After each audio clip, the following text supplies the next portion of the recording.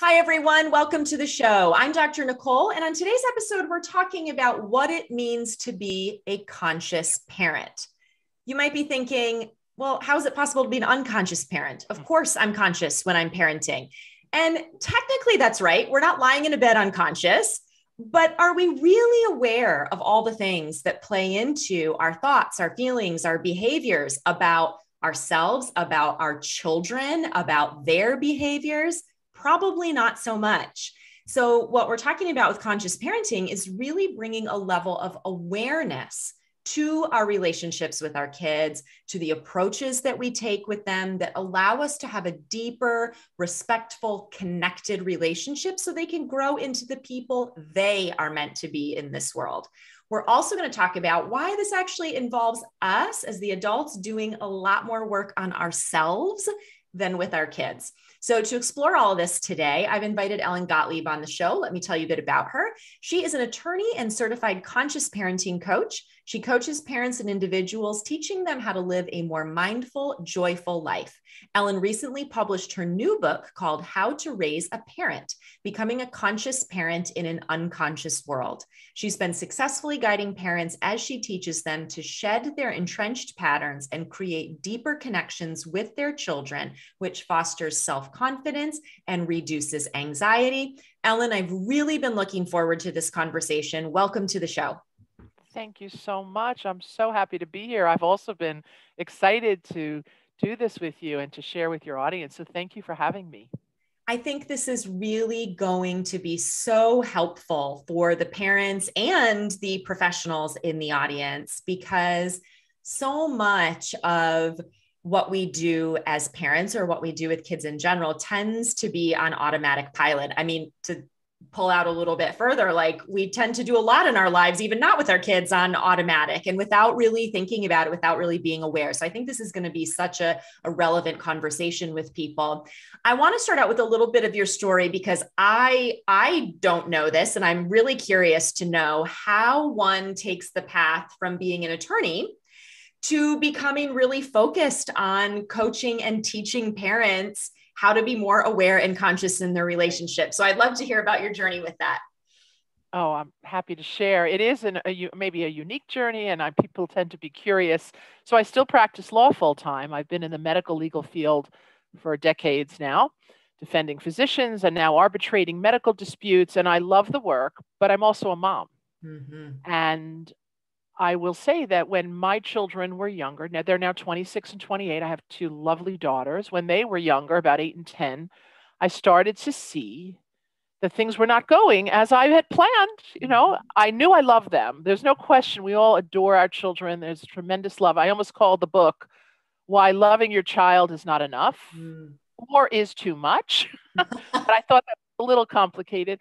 But I sensed that I was knee-jerk parenting. I was parenting the way I knew how. They didn't come with instructions. And I was doing what was done to me, and it wasn't working. Mm-hmm. So I decided to go on a journey and to seek out through reading and through coaching. And I was fortunate to meet a well-known, very well-known parenting coach now, who's Oprah Winfrey's parenting guru, Dr. Shefali Sabari. We became good friends and really spent years talking about what it means to shift the paradigm to a more conscious mindset. I didn't even know, Dr. Nicole, what I didn't know. Yeah.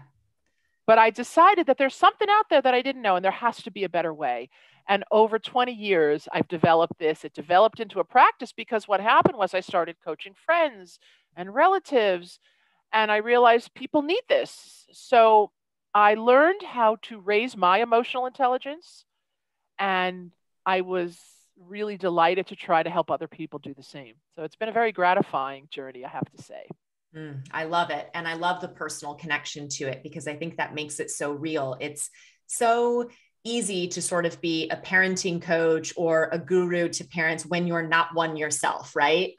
And I think that it's like, you know, when we are parents, when we're in the trenches, when we've lived it, when we're dealing with it, it does make it so much more relevant because we really know what it feels like. You know, it's easy to give advice or to say, here, do this. It's another thing to actually implement it and do it. And so I love that you bring the real, like in the trenches, I've done this as a parent experience to this work. Yeah, I've walked this walk. There is no doubt. And I continue to every day try to wake myself up, try to grow myself up. If someone said to me, describe your goal, for life in 4 words, I would say busy growing myself up. Oh, You know, love it. that's what I have to keep doing. And these two young women in my life, they are my teachers. They have taught me how to be more conscious. And why are our children our teachers? Because they take us in, right? Not just our words, but our tone, our energy, our feelings. And then we see ourselves in them and we don't like it. So instead of turning the mirror or the light to shine on ourselves, we kind of react to them. Mm-hmm. And that's where we get stuck. So true. And we're going to get into really how you define conscious parenting, and we're going to give people some tools and all of that. But I want to preface that by sort of talking about who this is for, because I notice a trend, especially in the world of, maybe kids who have diagnosed neurodiversity kinds of things, who maybe have special needs, all of that. There's sort of this idea in professional and parent circles that, well, only approaches unique to these kinds of diagnoses or to raising kids with, disabilities apply here. And I have never believed that that's true. I think that good parenting and being the way that we need to be with our kids and all of the good principles of raising kids applies to the entire range of children, whether they have a diagnosed need or a special challenge or not. But I'd like you to speak to that, because I want all of our listeners to realize that this is for them, whether you are parenting a child who maybe has been diagnosed with autism and it severely impacts them, all the way to maybe you have a child who's got some anxiety or some mild, ADHD things or anything in between. I want parents to really realize, like, this applies to all of us, regardless of the specifics of the kids that we have. It's a great question. I'll answer it pretty succinctly. This work is for every human on the planet. You don't have to be a parent. You can be a parent. You just have to be human. I don't care what your race, your gender identity, your religion, doesn't matter. We're all human and we all have feelings, and we all need to learn how to raise our emotional intelligence to live a better life, to live a liberated life. You see, we're all enslaved. We're enmeshed in thought patterns and we don't even know it. So until we learn what we don't know, we can't even begin the work up the mountain. I call it mountain awareness. It's quite a mountain to climb. It's hard work. It takes patience. It takes practice and courage. It's the best work you will do on this planet. So it's for everyone. Good. Just wanted to make that clear, because sometimes people go, oh, this isn't specifically about parenting a kid for autism, so this isn't for me. Or, oh, this isn't specifically about, kids with special needs, so this isn't for me. No, this is for all of us as parents. This helps all of us bring better versions of ourselves to our relationship with our kids and do that better. And I would like to share that I took care of a special needs, brain damaged sister who was older than me, but I was like the parent or the older sister. And she had enormous needs and was very, very sick for a very long time. So there were medical needs as well as emotional, psychological needs. And as I learned this, it helped her so much, because she got calmer, because I knew how to interact with her in a way that would soothe her and that would bring her greater joy. And we were so close. I lost her 6 years ago to many medical issues, but it really woke me up. And of course, I interacted with her whole community and her friends, and I can assure you that this work brings us peace. And if we're more peaceful, we can parent more peacefully. Beautifully said. And thank you for sharing that. I know that really resonates with people. Let's talk about your definition of what it means to be a conscious parent. I sort of gave an intro to the general topic with sort of my thoughts about that, but I really would like to hear you say, what do you think it means to be a conscious parent? Well, I could talk for a long time on that, but I will start by saying a conscious parent is one who has cleared up their own emotional landscape. Mm. Okay. It's someone who becomes aware of their triggers and learns to sit with them and learns to be the witnesser of their own mind. I call it like becoming the scientist of your own mind, where you become so aware that you know you're triggered, but you understand that your triggers are about your wounds, but you're having a big feeling and you decide that you're going to sit and observe that feeling and you're going to try to understand it and you're going to let it sit with you without fueling it with thoughts, because our thoughts aren't real. We think they are. It's another whole part of this conversation. We fuel them like gasoline, so we try to keep the gasoline out of it. We sit with the discomfort. We learn that all feelings are just feelings to be experienced, and that no feeling is either good or bad, because happiness doesn't become our goal. So people say, so a conscious parent doesn't want happy kids. And I say, no, it's not that I'm sitting here talking with you and promoting Great Depression in our children. It's I promise you, it's quite the opposite. What I am suggesting, though, on a serious note, is that rather than seeking happiness, let's seek meaning. Let's seek understanding that the whole spectrum of emotions can be tolerated, that they are temporary, and that they are here as signals so they can help us grow.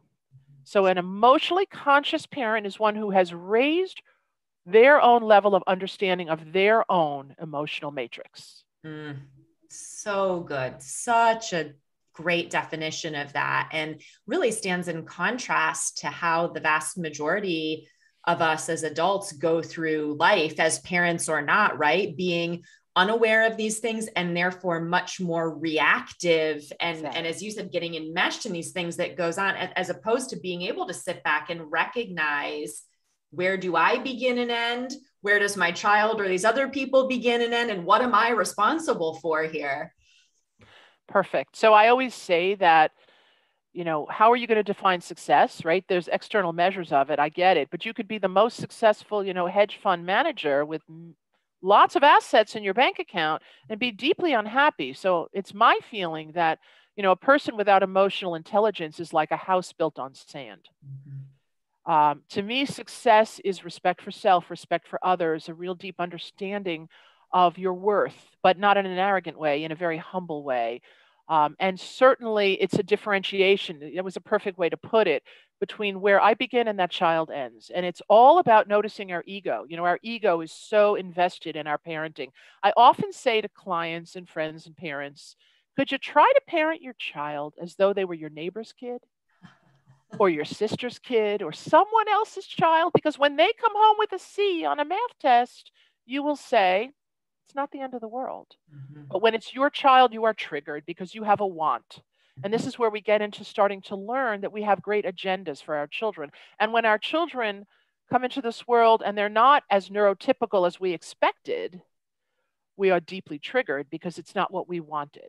So what do we have to learn? Deep, deep acceptance. Unconditional love is the key. Most of us are loved. We're all loved. Most of us are loved. But we're loved conditionally and we don't even realize it. And we are loving our children, but with conditions. And this work is about becoming aware of that agenda and then releasing it. Which makes such a difference then in terms of how we respond to things and how we show up. And it occurs to me as you're talking about that, this whole issue of, this isn't what I was expecting. I often talk with parents about, we don't consciously think about it, but before our child is even born, we've created this entire story in our minds of what that's going to be, right? Of what our family's going to be and who they're going to be and what they're going to be and who we're going to, like, we have this whole thing mapped out without even maybe being consciously aware of it. And I think you're so right. Then the child gets here in the world and we're doing this thing. And when what the reality of what's happening doesn't match up, we are triggered and we get really distressed by that, don't we? We get very distressed and we are, of course, deeply triggered because we're disappointed. And then they know we're disappointed. They feel it all. And when they feel our disappointment, and we vomit it out, it's what you call reactivity. And you're right. The first part of my book talks about non-reactivity. And I always say, if I could give one tool in a short amount of time to people, It would be what seems so simple, which is the pause and the breath before reacting. But non-reactivity means sitting with your discomfort about your child's behavior and not wounding them with shame, with blame, with criticism, with judgment, with disapproval and disappointment. Because every time we do that, we are wounding them. See, we think we're teaching, but we're actually harming. So what we do, and if we saw physical bruises of something we were doing, we would stop. But these are soulful bruises, and we don't see them. So we keep going thinking, I'm the mom. I have to teach them. But really what we are is angry and disappointed and hurt, and we're letting them know. And I always say, you know, a child who is deeply criticized and judged repeatedly, they don't love you less, you the parent. They may be angry with you, but they love themselves less. And that's the danger. And then when they're teenagers, to the extent they're able to, we want them to fly. And here we've clipped their wings, you know, so it's very powerful, this effect we have on our children. And yet we're not even learning about how to do it in a way that supports their real growth. Oh, that's powerful. Wow. And, you know, as you're talking, I'm thinking about so much of the,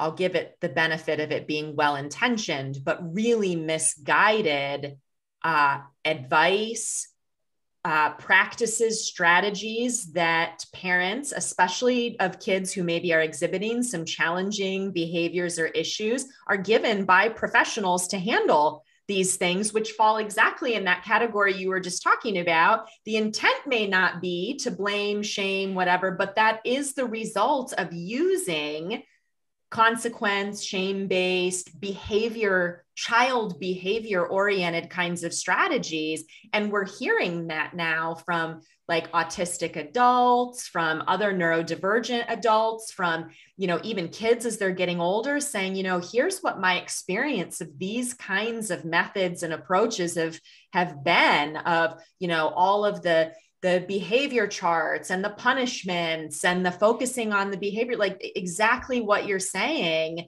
It may not be the intent, but it is the end result that we really do some damage to kids. We do. And it's fear-based, Dr. Nicole. I mean, if you were asking me why would we hurt our child? Why do we punish?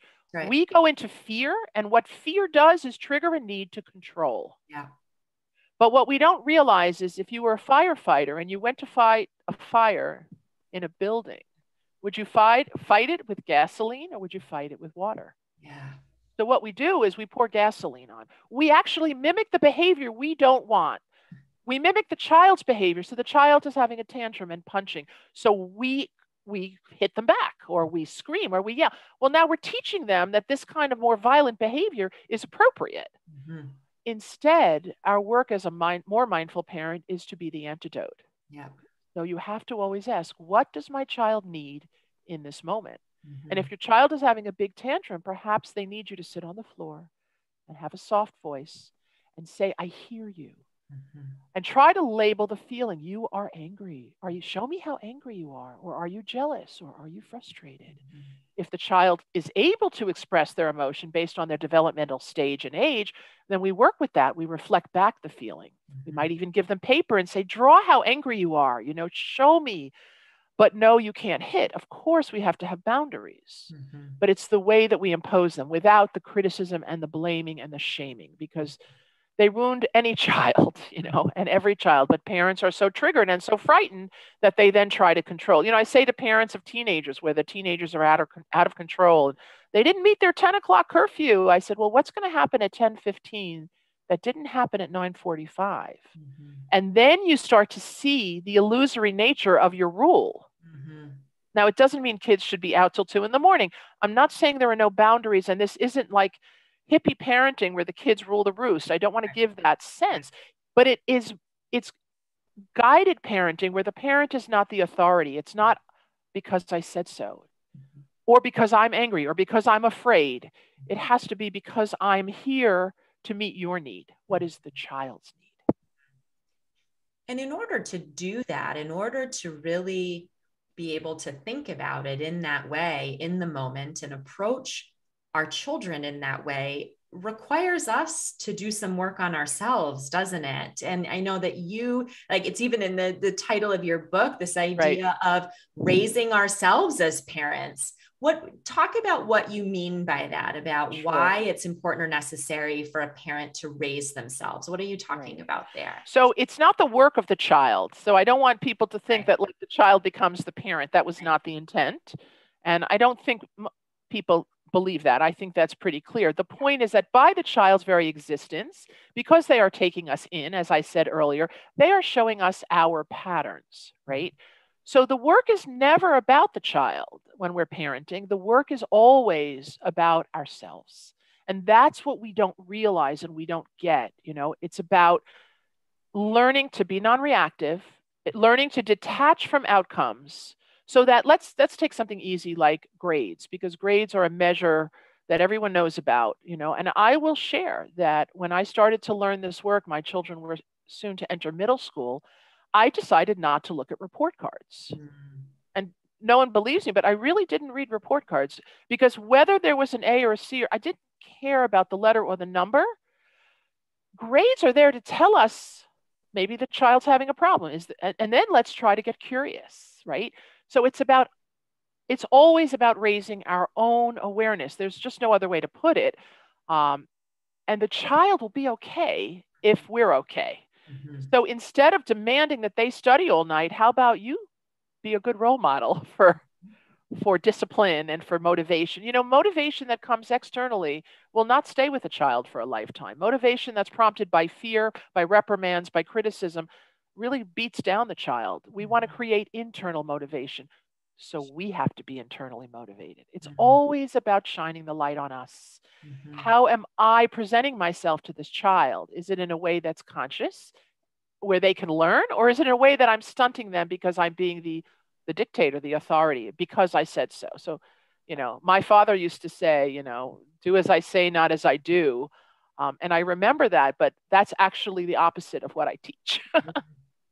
And I think that there is so much of how we were raised and sort of a generational component in this, right? And I think many adults come to their experience of parenting not really having done much reflection or becoming conscious at all around how we were impacted by various parts of how we were parented and raised. Sometimes I'll work with parents who are like, this is the type of environment I was raised in, or this is how my mom or dad did this with me. And I grew up saying, I will never do that to my kid. Okay. And so with big things, we recognize that. But I think there's a lot of smaller things. There's a lot of things that we just really aren't aware of that have become embedded in us that we sort of tell ourselves are just how it is, or is a necessary or important, you know, part of what it means to parent kids, that it's like we need to really examine those stories and those experiences to see if that's something we want to carry into our own parenting, right? Absolutely. So what you said is very interesting, because we've often said to ourselves when we're children, when I'm a parent, I won't do it that way. Yeah. But we have to really deeply understand that what we fear, we manifest. What we don't like is exactly what we do to our children. We may watch ourselves do it to our children because we don't know a way out.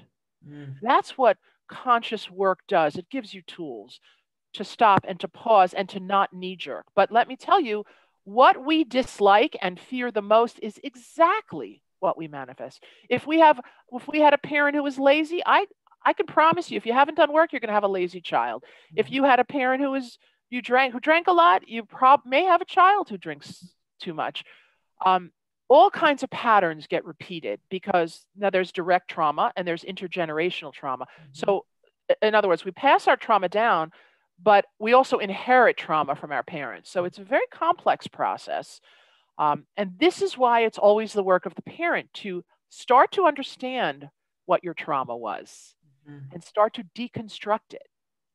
So when I work with clients, and I'm not a therapist, I don't have medical training, but I tell them we're going to talk about your past a good bit, because we have to understand it so that we can start to shift away from it.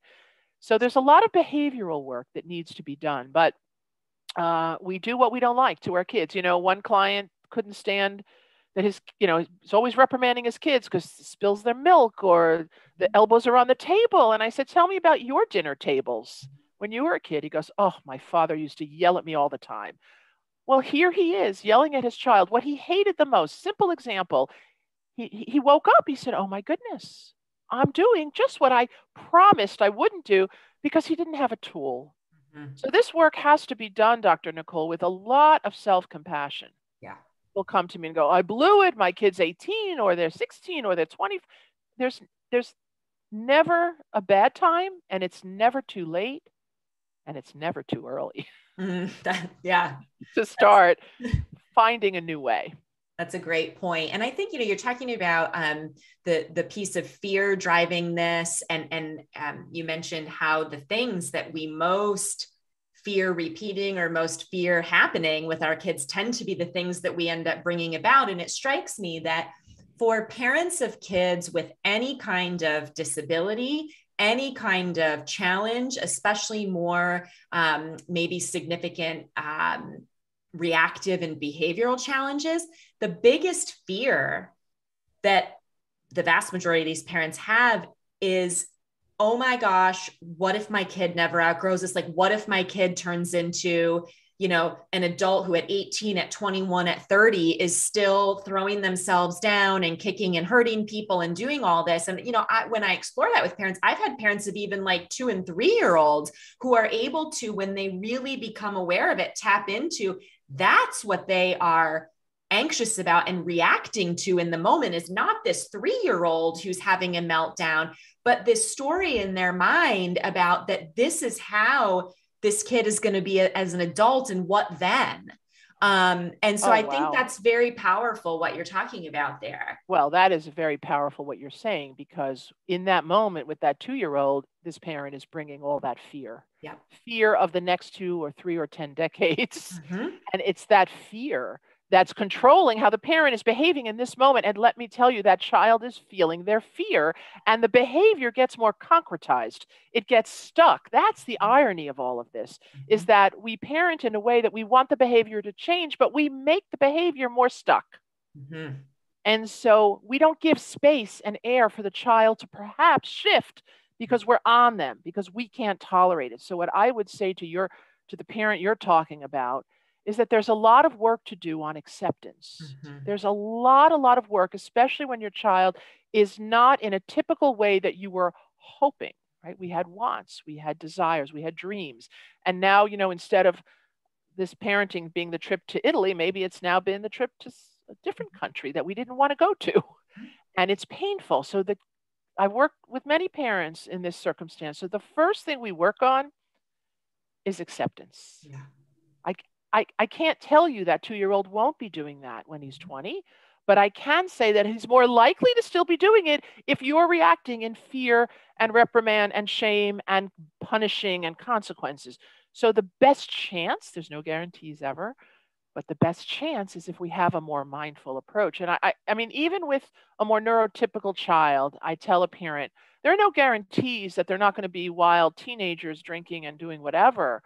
But let me ask you, if you have 2 15-year-olds and one's been parented in a way where they've been seen and heard and honored, and they haven't been criticized, they've been allowed to be themselves, and they haven't been, pushed to be in every activity or be at the top of the class. They've just been themselves, and they're fairly joyful and content. And now you have another child who's been raised with quite an agenda, who's been punished and criticized, who's been told he's wrong a lot, from little things to, I don't like the clothes you pick out, to your grades are unacceptable. Who's going to be angrier? Who's more likely to act out once there's a little independence? Mm-hmm. Oh, such a good point. Let's get into a few tools then, because I think, you've shown a spotlight on so many important things for our listeners to be aware of here. And I can almost hear in their minds going, okay, yeah, I get this. This makes sense. I need to make some shifts here. How do I start doing that? So let's get into maybe a couple of tools that you think are helpful starting points. Sure.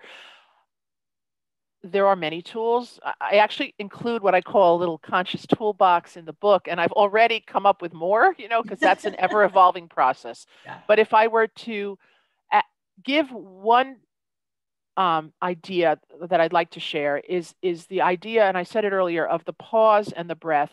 Yes. So your child has just triggered you, and no one can trigger us like our children can. I don't care whether they're neurotypical or atypical, they can make us pretty angry. Yeah. And the idea of taking a pause and taking a breath, a real intentional breath now, not just the breathing we do all day. Like you said at the beginning, we're all conscious, we're alive. Well, we're also breathing all day, but are we breathing with purpose? Are we focusing on that breath?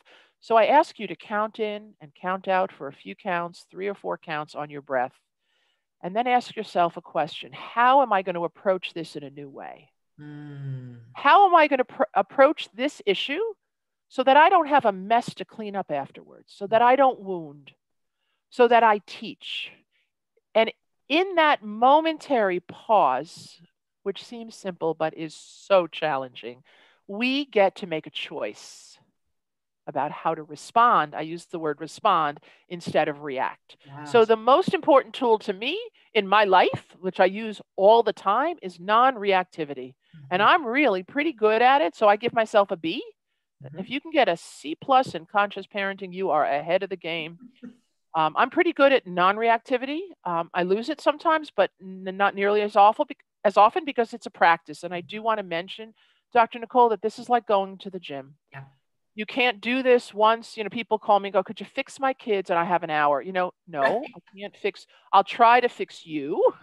And I need more than an hour. Yeah, right. Because you've been doing this for 30 or 40 years. So give me a little more time. Yeah. But pausing and breathing and trying to take a different approach. Ask yourself, how can I do this differently? How can I do this without shame, blame, criticism, or judgment? What can I do not to inculcate fear? The way we do that is we open up some space. So maybe we ask the child, was that your best choice? As opposed to, why did you do that? That's wrong. Don't do that. What's the best choice? So pausing and breathing and thinking and using tools, reading a little bit about some tools that are available. And they're just ways of saying things to your child that are more conscious, instead of don't spill your milk. So if it's a younger child, you might say, who spilled the milk? Instead of anger, you're just being curious. So curiosity is another wonderful way to start engaging with your child. Another important tool, very hard one, it is related to non-reactivity, is listening. Again, we think we listen and we think we're connected. So the big pillars of conscious parenting are connection and boundaries. And we all go, I'm connected. I'm connected. But we're not connected in the way that our children feel heard. Are you willing to listen in a way without interrupting and without countering that child and just listening? And I'll tell you when it's hardest. It's hardest when they don't like what you're doing. Yeah.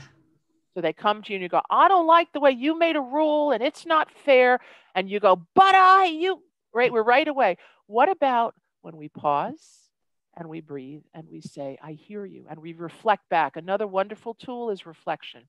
I hear that you're angry about that rule. Let's talk about it. What's making you angry? How can we adjust this rule in a way that you can live with it? Give them agency, give them a little power. At 2 years old, children should have some power. Over their food, over their clothing. It doesn't matter if the stripes and the polka dots clash, And if you bought the dress for the bridal shower or the wedding and the kid doesn't want to wear it, you don't have to have a fight, So reflection, pausing, breathing, listening are all ways of promoting deeper connection. And so important, as you're talking about that connection, then opens the space for other kinds of things to happen. And I think that's where the fear comes in, is in, if I take that pause, if I don't get on top of this problem or this behavior instantly, then it's just going to get bigger and it's going to be a bigger problem. And what you're talking about is really very counterintuitive, right? Exactly. That, Exactly. actually by stepping away from it, by leaving some space, by taking a few moments, I'm not fanning the flames of it. I'm allowing some of the intensity of this to come down to where we can deal with it. But I think there's a very big fear in the vast majority, not just of parents, but of anybody dealing with kids, teachers in schools, therapists, Yes. Professionals, of if I don't immediately do something about this, then it's just going to be a way bigger problem. But you see, that's fear. Yeah. So in our fear, we want to fix, we want to rescue, we want to protect.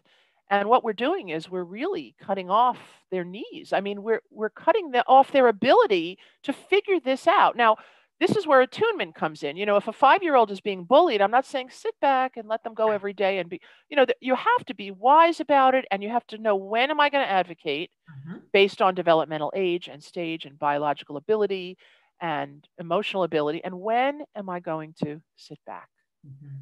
And that takes some attunement and discernment, and maybe work with a coach to understand when. But the key is always to watch yourself feel triggered. So again, it always comes back to us and our fear. We cannot parent wisely and mindfully when we're in a state of fear, and we want to protect and rescue. But is that always the best thing? And I'll tell you, with children in high school, they don't want to be rescued and protected. If you want your teenager to talk to you, don't keep giving them advice and tell them how to fix it, but say, I just want to hear. Be the container, be the listener, be the deep listener. I sometimes say, take your kid away from their screen. If you have to go out for coffee, or, another tool I really love is special time, where each child gives each parent a little bit of time. It's actually scheduled, and the child gets to choose the activity, hopefully with no screen. Yeah. And there's just connection. And someone calls and you say, I can't take this call right now, I'm having special time. Let's make our kids feel that they are more important than anyone, but not because we have an agenda and not because, we want it our way. So the desire to fix, oh my gosh, do I have that? I just think I know better. I mean, come on, I know. And I just want to come on, I'll tell you what to tell you. Now, I have children with bosses, right? Tell your boss this. Right. Why did you? Don't allow that. No, it's not for me to tell her what to tell her boss. It's for me to listen to some of the discomfort that she may be having, and to say, you got this.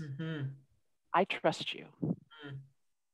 Yeah. And to let them lead with that, especially as they get older, but really at any age, whatever's developmentally appropriate. And, if some of you are listening and you're like, well, my child isn't a good communicator, my child isn't able to talk about things like that, or my child doesn't talk at all. We're talking about listening here in the broader sense of, we can always listen through really close observation.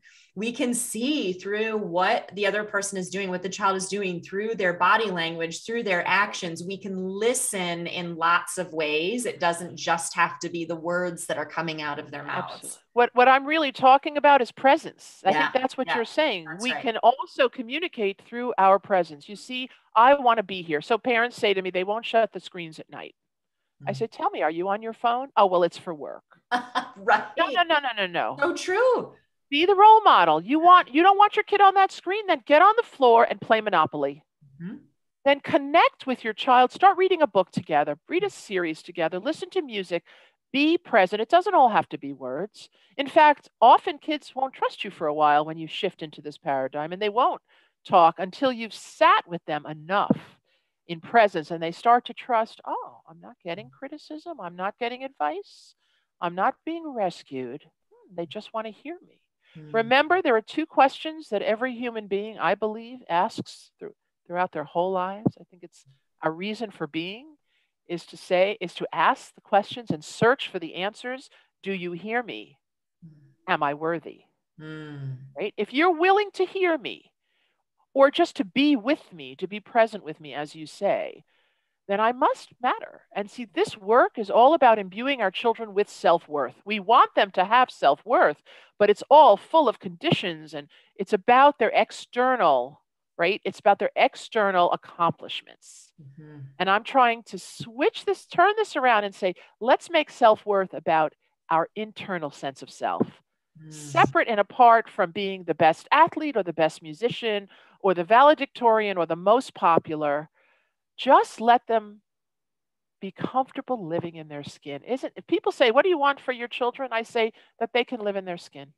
Oh, and then hopefully their trajectory is higher and better, but that's on them. Can you live in your skin? Are you comfortable in yourself? Do you feel okay inside? Beautiful. Well, what else is there? Yeah. Am I heard? Am I worthy? Such important things for us to reflect on in our own lives and relationships, but also in thinking about if our children are asking those questions, how would they answer those in terms of their experience with us, right? I never thought of it that way. How would our children answer? Wow. Am I heard? Do you hear me? Are you willing? And that means all my ugliness. It's not only when I come home with the 98, it's when I come home with the F, or when I got reprimanded, or when I'm hurting in some way. Can you just sit with my pain? And the reason we can't sit with our children's pain is because we haven't learned to tolerate our own. That's right. And that's why this work is about learning to tolerate all of your own emotions and then teaching your children that they can tolerate theirs. Oh, Ellen, this is so good. I could talk to you for like the rest of the day, but I know that we are on a time constraint here. I have absolutely loved this conversation. And thank you. I have as well. Would really love to have you back at some point to continue this, maybe do a part 2, because I know that listeners, we're going to get so much great feedback and there's going to be so many follow-up questions and things. So would love if you're willing to come back on at some point. Sure. We could do an FAQ. We could do, not an FAQ, a Q&A, I meant. Q&A, that's right. Sorry. That would be great. I got that would wrong. be great. I want to make sure that people know where they can find out more about you and your work, and particularly the book that you have out. Oh, I'd love to share that. So the book is called How to Raise a Parent, becoming a conscious parent in an unconscious world. I will share that there are a lot of lessons in the book, but they're all illuminated by vignettes and stories to help parents see how to try to implement some of the lessons. And there's a toolbox. It's on Amazon. It's on my website. My website I'll share is www.enlightenedparenting.co. Okay. It's important to say it's .co for coach, not .com. You won't find me if you put in .com. So enlightenedparenting.co. My email address is ellen@enlightenedparenting.co. If anyone is interested in the book, and feel free, or not, if anyone does read it and enjoys it, I would appreciate Amazon reviews. I'm told that they're important for certain algorithms. So that would be lovely, but please don't feel any obligation. But it's a new endeavor. It's an endeavor that comes from my heart. I started it and dedicated it to my sister, who really I called my greatest teacher, because she was limited in so many ways, and yet such a powerful, loving person who knew how to live in the present moment, and taught me so much about raising my consciousness. So I owe her a great debt, and it's dedicated to her. Wonderful. Beautiful. I hope that all of you go out and get the book. I know that you will love it and find it so valuable, just as a parent, as somebody working with kids, just as a human being. So Ellen, thank you again so much for taking the time to be with us today and sharing just all of this wisdom with us. We really appreciate it. Oh, Dr. Nicole, it really is my pleasure. I'm so happy to be here. Thank you very much for having me. And thank you as always to all of you for being here and for listening. We'll catch you back here next time.